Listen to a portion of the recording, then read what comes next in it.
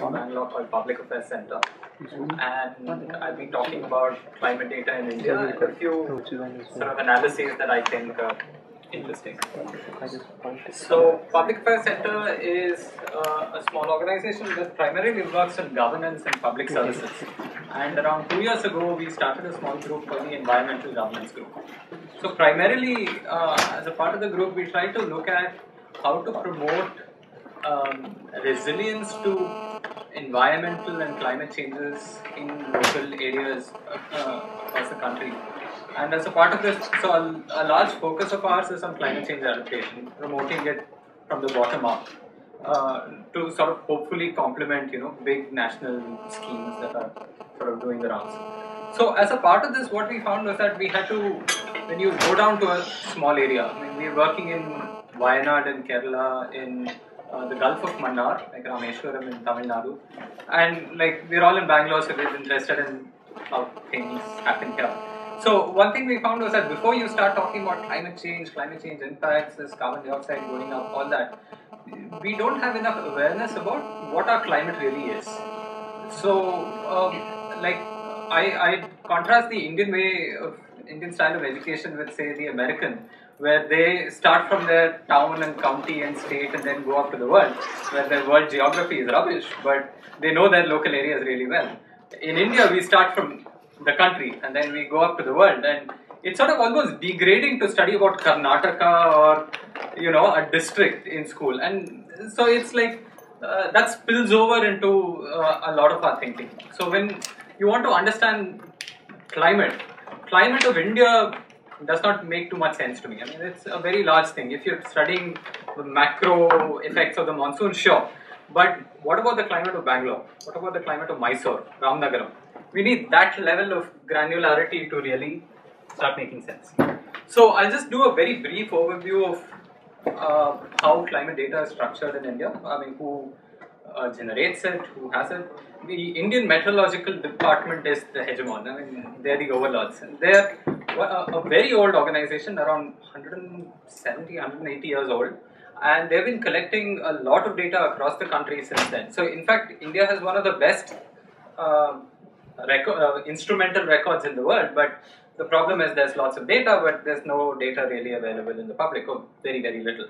So, but I'd temper this statement by saying that things are getting better at a rapid rate. There are lots of meetings like these, lots of people who are trying to put pressure, get more out. So the Indian Meteorological Department maintains a lot of weather stations. So they collect all kinds of data, starting from rainfall and temperature, moving on to humidity, and the list goes on. For reduction, especially for this crowd, we can stick to rainfall and temperature, and actually I'll be talking mostly about rainfall only. Apart from the IMD, almost every state department that you can think of will have a rain gauge somewhere.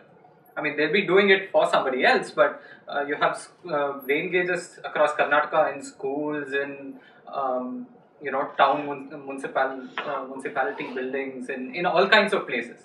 So you won't get good quality data everywhere. I mean, you have somebody who is responsible for manually jotting down a number at the end of the day. So that's how data is collected. So apart from that, you also have the intrepid farmers. You have people who are so interested in the climate and they want to know how their local weather is. So they often do collect a lot of it. So when it comes to the type of data or the source, so you have station data. This is your primary data that's collected at the source, and then you have gridded products. So when you want to do big analyses, you want to sort of generate homogeneous data for a grid of any size. The conventional size is 1 degree by 1 degree, which is roughly like 110, 115 kilometers in size. So it's a little bigger than, say, the district of Bangalore, if you're looking for that. So the latest trend is satellite products. So you have American satellites. There's one called TRMM, Tropical Rainfall Meteorological Mission, or something like that. And you even have some Indian satellites which collect a lot of data now through imaging, where they can deduce the amount of rainfall that actually occurs in real time. I mean, there's some fascinating work. And India recently launched a satellite called the Megatropix with France. It's sad that while NASA is extremely good about open data and puts a lot of it up for the public, Megatropic still doesn't really. I mean, it has a barely functional website which is half in French, half in English. So this is one data set that I came across a year ago called the Aphrodite rainfall data set. Don't ask me why they named it that, but so here what some scientists in Japan have bought station data from across Asia, and they've started creating these gridded data products. And it's, like I said, India has one of the best station densities that you can imagine. I mean, it's the best in Asia outside of Japan. And that's remarkable. And unfortunately, that doesn't always get reflected in our literature, in our scientific understanding. In fact, I want to make a caveat that the points that are plotted here are a subset of what really exists in India, only around 2000. So from that scale, I'll go down to one farmer in Wayanad who was like one of the first few BSc agriculture holders in the district. And one morning in 1983, he decided, you know what, I'm going to buy a small little rain gauge, which is essentially a calibrated funnel, and I'm going to start collecting rainfall data. It's been 27 or 28 years now. He hasn't stopped since. Amazing quality of data. And when we met him last year, we were the first people ever to have expressed an interest in his data. So he was delighted that someone was willing to recognize his hard work. This is Mr. Vimal Kumar. He's actually a Kannadiga, by the way. So that gives you a sense of what scales one can deal with. So this is again a snapshot of the Japanese data set. So here on a typical day, they give the number of rain gauges that exist across India. So Bangalore comes somewhere here, and so we have many. I mean, they have on good days they have 6 or 7 in that little square box. So one of the themes that I want to sort of talk about here is, so okay, going back, given that there are a lot of people here who are a lot more savvy with big data analysis than I am, this gridded data is now available for non-commercial use. Anyone can download it. So IMD has its own gridded data sets which are more robust because there are more station data, but it's not really in the public domain. I mean, as a non-profit or an institution, you can buy it, you can use it and publish, but you cannot disseminate it in the public domain. Why would the number of rain gauges vary in a day? No, some they might not have collected, they might not have reported data errors, and every station data, I mean, it costs money. So they want to, so they'll have algorithms to spend as little money as possible and get as much data as possible. So if you notice, the only missing points are usually, they correlate very highly with the Naxal affected and the forested areas of India.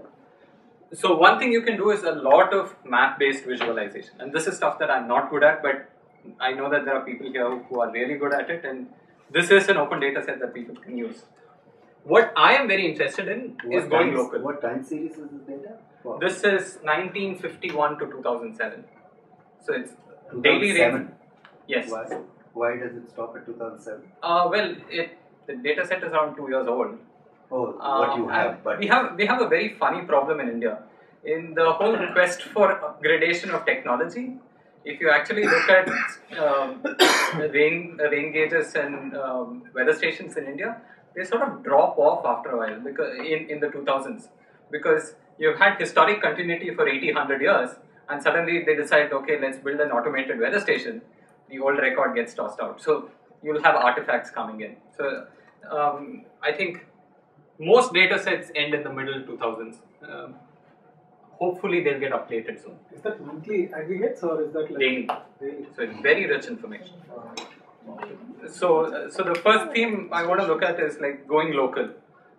So what I've done is taken data from this particular grid box. It's a 0.25 by 0.25 degree grid box. So that's around just 25 by 25 kilometers roughly.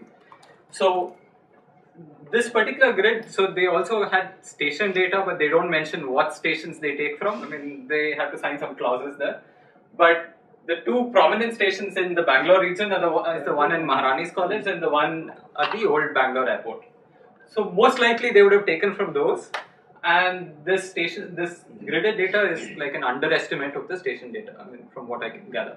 So whatever I show you, the reality is that you can take it for granted that it's a bit more extreme by and large. So this is something that personally I have a lot of fun with, the joy of working with daily rainfall data. So this is, whenever people talk about rainfall profiles, this is what you see. Pick any place. So you have rainfall on one axis, and by months they'll tell you how much rainfall you receive. So with Bangalore, you can see that there is one summer rainfall period and a monsoon rainfall period. But this tells you very, very little. So I've just sort of squished it down to rainfall per day, where it comes to around an average of 5 millimeters per day in the rainiest month. But then so this is 57 years of data. So if I take daily averages, that is, I average all the January 1st, all the February 1st, and so on, it gives me a very, very different picture. And this is what, and I mean, the first time I saw it, it was mind blowing. It shows you that not only do we have, we almost have 3 rainfall regimes almost. This period between June and September in Bangalore, where it really picks up end of September, October, it rains a lot there. And then you have this period, the summer monsoon period. And there's this distinct drop in rainfall. I mean, we conventionally think that monsoon comes in the 1st of June or the 5th of June or whatever, and we think it's rainy throughout. But in Bangalore, I mean, this is 50 years average, so this is fairly statistically significant that we have this mini drought period at the end of June. So it's nuggets of information like these. I'm sure that any region of India, you plot this and you will get something new that you would not have found from a monthly average. So these are average rainfalls. This graph just shows you the probability of it. Just taken 50 years, all the number of days where you get more than 0 or more than 2 millimeters of rainfall in a day. So it shows you that on no day in Bangalore you have a chance of more than around 40-50%. So, and this sort of is there in our psyche now. We think that, oh, we never know when it's going to rain. But we have a Bayesian form where it's like percentage of rain given that it rained the previous day. We can do that. I mean, I think that would be more interesting and you will see higher peaks. Sure, I mean, we can do that. I haven't done it in my presentation. That's certainly something we can explore. But the point is, even this, you do not, I mean, I hadn't come across a daily analysis before I did this. So this influences our psyche, right? Where we think that there's a 50-50 chance even in the rainy season, we don't know whether it will rain or not today. But if you look at the probability of it raining even one day in a week, it's almost 80-90% for a good period of the time. So if you go from thinking, I don't know whether it will rain or not, to it will rain this week, it changes the way you behave, changes the way you carry your umbrella, everything. And if you do your analysis, then it will tell us even more. So coming back to this, so this is the average, right? So it includes days where it never rained. So if you actually look at the amount of rain that fell when it rained, so the amount of rain per rainy day, it shows you a very different picture. So it sort of goes by this adage, when it rains, it pours. So there are many days, especially in February, March, it rains very rarely. When it does, it's quite a lot. So this gives you, again, a lot of very different kinds of information. And when you go to the maximum recorded rainfall on any given day, it shows you that starting April all the way till December, you've had days where it's almost touched 100 mm. And here I really want to stress that this is an underestimate. If you look at station data, it will show you much more. I mean, I think recorded data, 180 millimeters is the maximum recorded in Bangalore's history. So anytime anyone tells you that, oh, we didn't expect 100 millimeters of rainfall this day in Bangalore, and so all the catastrophes are because we never expected it, sorry, it's a very bad excuse in public policy. We know that it's going to rain this way about once a year or 1.1 times a year. You get one day where it's 100 millimeters and people die. I mean, you're not aware of it always, but So it's completely preventable, and this is not the Mumbai deluge of 2005. I think it was 2005, where when 1,000 centimeters of rainfall. Sorry, It was 2005. 26 July 2005. 2005. Right. So that was 1 meter of rainfall. In at high tide, within about 2 hours, right? Yes. Yeah. So, I mean, that is from a public policy angle, that's excusable. I mean, But that was a freak occurrence, actually. Exactly. The super cell But block. 100 millimeters in Bangalore is not a freak occurrence. That's the point I'm trying to make. And if we don't have our infrastructure in place where we can even sort of handle 100 millimeters in a place like Bangalore, where runoff is very easy. I mean, water just flows out very easily. I mean, it's terrible. It's pathetic. So another data source that I didn't mention in the back is, so recently the INB has set up these automated weather stations, and they've also set up automated rain gauges in a much larger number. So there's one in Bangalore which gives you hourly data, pressure, temperature, rainfall, everything. And the only thing is they give you data for the last 7 days, and then that keeps changing. So what I did last year was I just went every week, very manually, just copied data week on week. And so this is just a picture from 10th August to 20th September last year in the monsoon. So there was one day, 16th August, I don't know how many of you remember, it actually rained quite a bit, over 100 millimeters, just after Independence Day. And a bunch of things happened. So what I'm going to show you here is not stuff I think happened, but these are actual documented news stories that took place in those days. So I tried to just correlate the two. So the moment it rained 100 millimeters, those of you who are familiar with Bangalore, there's a Gali Anjaneya temple out on Mysore Road that gets flooded. Anytime a decent amount of rain falls, that gets flooded. Now, that in itself is not a big deal, but to me it's like a barometer. Once that gets flooded, the slums that are next to it get flooded, walls get washed out, people are homeless, some die. All our stormwater drains overflow. And like I said before, this 100 millimeter thing is not a freak occurrence, it happens all the time. Anytime, so I've actually put this at 10 millimeters, I think it's a little lower, even 5-6 millimeters of rainfall and our traffic is disrupted. Think of the opportunity cost and the economic cost of that. This was really a freak occurrence where there was only 10 millimeters of rainfall recorded at the Bangalore station. It might have been 20, 25 at the location. I think this was close to Hebbal, where in an illegal tenement on a construction site, 2 people died. The 30 millimeters of rainfall, maximum estimate, if people die, it's a very serious problem. 1 meter of rainfall over Bombay, people die. Okay, I mean, we can understand it. I'm not very comfortable with this. So, while all this is happening, I mean, what does our city do? On this day in September, the BBMP decides to start fixing potholes. And after all the stormwater drains have been flooded and they're overflowing, people discover stormwater drain irregularities in contracts and in money spent. By the way, Bangalore has spent over 400 crores in the past 5-6 years on stormwater drains. You tell me what's the result. So the point I'm trying to make here is that all these, daily rainfall analyses are not just cute or meant for, people who love data, but they have serious policy implications as well.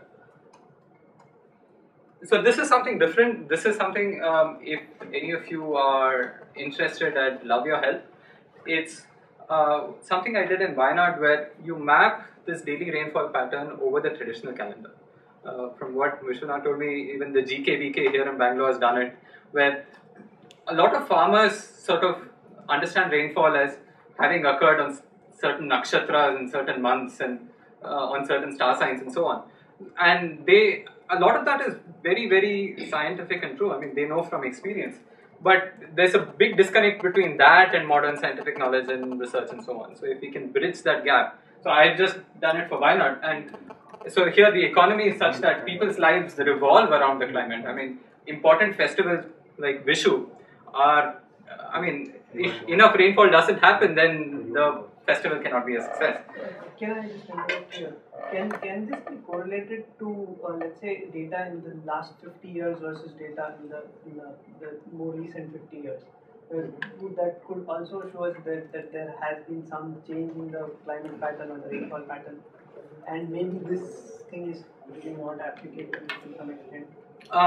Yes, we can look at that. With Wayanad, we did sort of look at it. I mean, we had only 28 years of data, so we did what we could with what we had.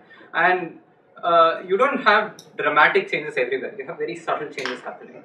And what the traditional calendar gives you is an excellent benchmark to give causal links. So you say you have a data change and you have something happening on the ground, people changing farming patterns.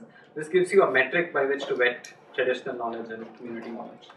So if this can be done across India, I mean, it would be a phenomenal thing. And I just want to leave you with this, where I've shown you all these nice looking daily averages everywhere, but each year is fundamentally unique. These are just running monthly averages from Wayanad, where it shows you that each year it's like a signature. I mean, it's completely different. So, I mean, we need to sort of keep that in mind when we do all of our analysis. I just want to end by saying that, so we have an initiative that's sort of being incubated called knowyourclimate.org. We eventually want to have like a visualization interface for a lot of these graded data products, and I'm looking for people who volunteer and help us with it. Thank you.